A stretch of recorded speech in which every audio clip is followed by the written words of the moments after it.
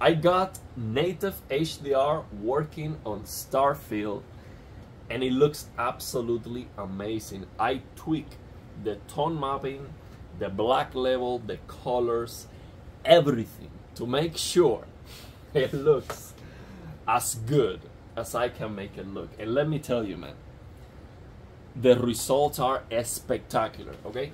Take a look at this. We're looking at nothing. This is just the beginning of the game. Just take a look at this image right here. It looks correct to my eyes. It just looks right to me. When you look at nothing, we're just looking at something like this, and it looks good, wow. You know you have something special. Look at these highlights. They are popping, these small reflections here. This red, the colors are very saturated. It is just absolutely amazing. Let me show you inside the cave. So you see that there is no ugliness. You see, this is the beginning of the game. You just start here. There is no ugliness. I am having issues with my keyboard. Okay, this is like a wireless keyboard. I just need to get new batteries. So this is just the beginning of the game. So you see here, you start here. Everything is visible, but nothing is washed out. We have perfect blacks. You see here this, it looks good, it is visible. Let me take a look at the camera. Of course, on the camera it doesn't look the same as in front of me, but it looks okay on the camera. Everything is visible, nothing is crushed. Let me show you the beginning, this cave that we have. So you see how good it looks on the darkness, which is very, very, very important. Take a look at this.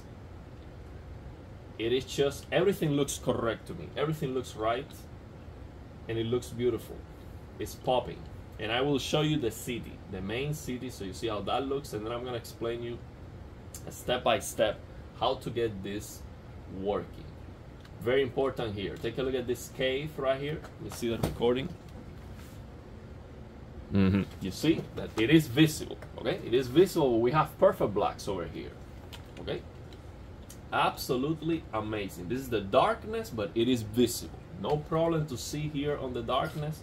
And on the other hand, we have perfect blacks. That's exactly what you need.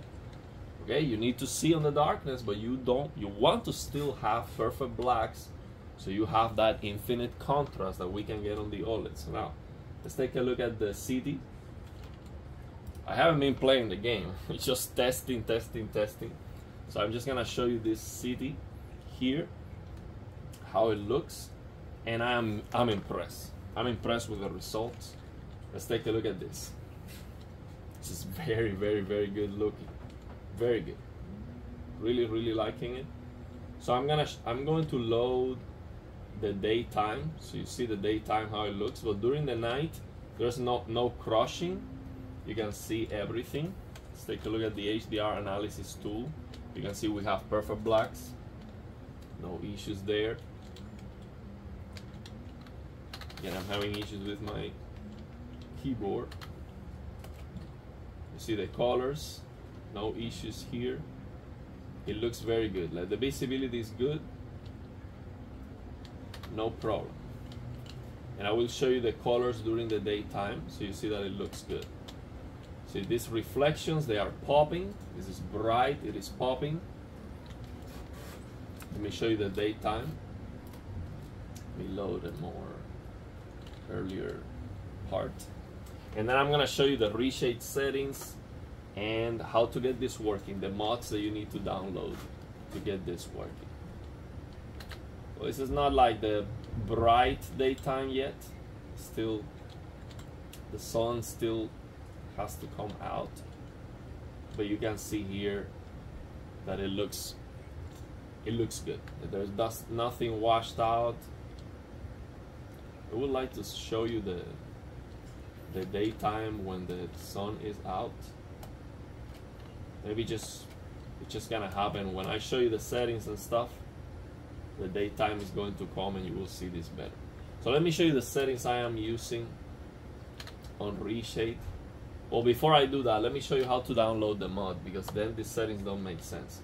So what you have to do is come here, link in the description of the video, and download this mod.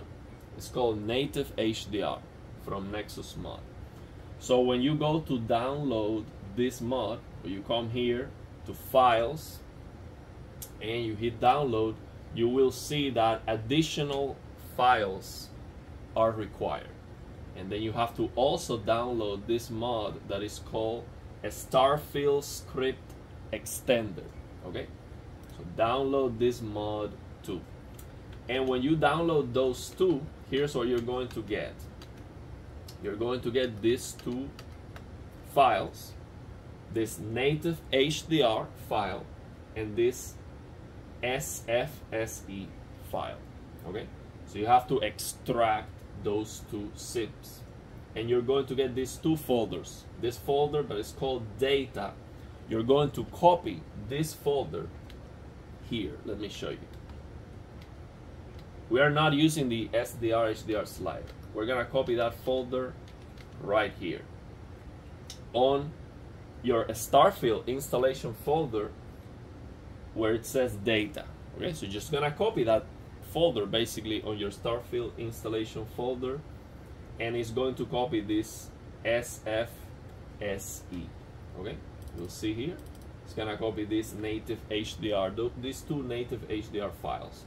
Now next, what you have to do is open this native HDR file and change this sRGB from true. You have to change that to false, and by doing this you're going to get HDR10, okay, instead of sRGB. That's one thing you have to do. By default this is true, you have to change it to false. Now the other thing you have to do is copy this SFSE file. You have to copy this, all of this, you have to copy that again on the installation folder. Okay, and when you copy that on the installation folder, you have to run this executable called SFSE loader. Okay, so when you run that executable, the game is going to launch from this executable instead of the normal executable for the game. Make sure that you have a Steam open. So when you click on this executable, the game is going to launch if you have a Steam open. Okay. Also, just in case, copy this data folder again. Copy this data folder in Documents, My Games, Starfield, Data. Okay, copy that data folder also here. So you have this SFSE folder here too. Okay, it might not be necessary, but I have it in both places. So that's how I got it to work. So now when you do that, the game is still messed up. Okay, so the game is going to open on native HDR, but the picture is going to look very, very, very bad. Okay, horrendously bad, because it's going to be 10,000 nits. The colors are going to be extremely overly saturated, and the picture is going to look very dark, near black. So to fix all of that, you have to install Reshade, and you have to get this Lilium Shaders. Link in the description of the video to a guide where I show you how to download Reshade and how to install this Lilium HDR shaders. Okay, so now what you have to do is you have to utilize these three shaders from Lilium. This Lilium's SDR TRC fix. We're going to use this shader. We're going to also use Lilium's HDR black floor fix shader, and we're going to use Lilium's tone mapping shader. Okay, and of course I'm using the HDR analysis tool to see what's going on here, and I'm going to explain you what I did. So first step with this Lilium's SDR TRC fix, I recommend you to have this shader on top of all the shaders. So this would be the first shader. The order matters. Okay, the order in which you have these shaders definitely matters. So I would recommend you to have this one will be the first, and the settings we're going to use for this shader are very simple. All you have to do is come here and make sure that the input TRC is sRGB and the target TRC is power gamma. okay? And then change the target power gamma to 3, okay? Target power gamma to 3. Now this input power gamma, I change it and it doesn't make any difference, okay? Now why? I don't know. It just looks the best. I just don't really know what is this designed for. I have no idea. This is how I got the near black and the gamma, the visibility looking correct to my eyes and looking the best. But I don't know why this is working. It's just working. So this is my recommendation. So now the second thing that we're going to use is this Lilium's HDR black floor fixed shader. And all we're going to do on this shader is very simple. It's a single click here on this shader. We're going to come here where it says under Lilium HDR black floor fixed shader, where it says enable SDR black floor emulation. We're just gonna click on that box. Done. Nothing else. Just click on that box, enable SDR black floor emulation. So what this is going to do, this is going to ensure that we have perfect blacks, and it's going to fix that near black mapping, that tone mapping near black. It's gonna make sure that it looks the best near black, so we don't have any ugliness near black. A must here for this. Now next we are going to do tone mapping, because when you open this mod you have 10,000 nits and the colors are overly saturated and it looks very, very bad. So what we're going to use is the Lilium's tone mapping shader. And here's what we're gonna do with this Lilium's tone mapping shader. We are going to, by default, it is detecting HDR10, but just in case, you can type in here CSP underscore HDR10, okay? And then here's what we're gonna do. We're going to select maximum tone mapping brightness, 10,000 nits, and then the target brightness, the target of your display. So now in my case, I have an LG C1 OLED. I want to use HGIG, which means no tone mapping on the display. So the target for me is 800, okay? I want to get 800 nits, but if you have a G2 or a G3, you change this target brightness. This is the output. This is how high the game is going to go with the peak brightness. And you can see it here on this line. It's just almost there on the 10,000. You can see here max CLL 700 is up to 800 nits, okay? And then we're going to select the tone mapping method. In this case, the best method to resolve this 10,000 nits looking overly saturated, the best tone mapping method based on my testing here is this Bt.2446 Method A. This is the best tone mapping. So select this Bt.2446 Method A tone mapping, a static tone mapping, and then we're going to tweak the settings of this tone mapping method to correct the colors, okay? Because the colors are overly saturated. So now, what you have to change is this Gamut compression. So you go under Bt.2446 Method A, you go under here, and where it says Gamut compression, you're gonna change this number to 1.79, okay? So how can you change this number? You press Ctrl, you step on it, you press Ctrl, and then you click on it, so you can type in the number. So type in 1.790, okay? That's the value. So now, how did I figure out this number? What I did is, I am looking at this. Let me show you. I'm looking at this diagram here. So you have the option now with this new Lilium shaders. Let me show you. Show color spaces used. Show CIE diagram. Okay. So I have this box ticked, so I can see this. You see? And with this show CIE diagram, there's an option to select show BT709 color space, show DCI-P3 color space, outline. So those are these triangles here that I'm looking at. Show BT2020 color space, outline. Okay, so I'm looking at these triangles here, and then I am adjusting this tone mapping number. So I'm here under Bt.2446 Method A. I am changing this number, this Gamut compression number, And what I did was to make sure that this diagonal line here was inside the Rec 709 and it was parallel to this line here.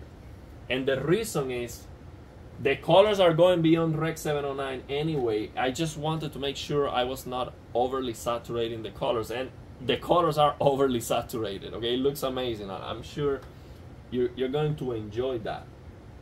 So that's how I changed this number, and the reason why I selected this Bt.2446 Method A tone mapping is because this tone maps down everything, and it fixes the 10,000 nits the best way. So that's it. Those are all the settings. Let me know your thoughts and opinions if you have any questions. Again, this is looking absolutely amazing. I actually wanted to record this video on HDR from the source, so you see the video on HDR, but that was gonna take too long, and I want you to know this right now if you're playing the game and you want to play it on HDR. Otherwise, we have to wait like a week for YouTube to release the video on HDR, and that's just not good. This looks very, very, very good. No crushing near black. Very colorful, very, very nice. Give it a try and let me know how you like it. Also, these settings are also working on top of what I did on the previous video. Okay, so link in the description.